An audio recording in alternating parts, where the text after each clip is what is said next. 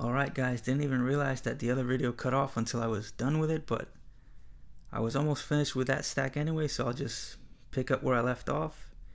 But this is why I split my videos up, because my phone runs out of storage pretty quick. But let's just finish these up. Left off on a Luis Rivera on a 93 Topps. Next, a really nice Josue Espada on a Topps Chrome. And a couple of Luis Matos autographs. That one on a 01 Bowman. That one on a 2000 Topps Chrome. And so that's it for those. Now we can open up this last one. He wanted me to open that one last.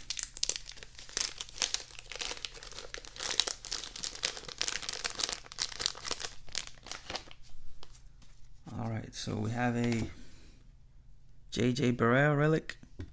My first relic card of him. And a Carlos Arroyo autograph. It's my second auto of him. And a really sweet Javier Vasquez patch. Looks like it's part of the patch on his sleeve right there. That's an awesome card. Out of 100. And he's one of my main Puerto Rican PC guys.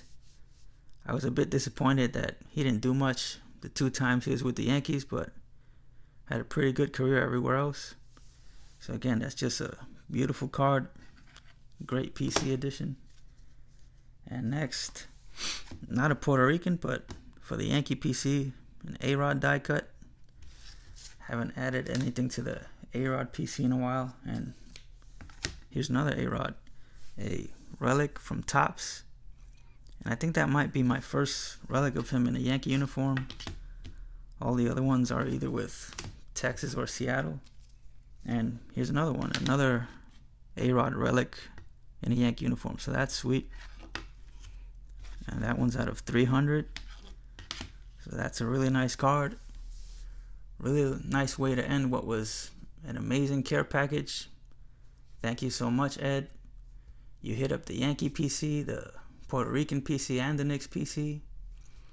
These will all keep me busy for a while I sort through everything and put them in their place. So thanks again, and thanks to all of you who tuned in for all 3 videos.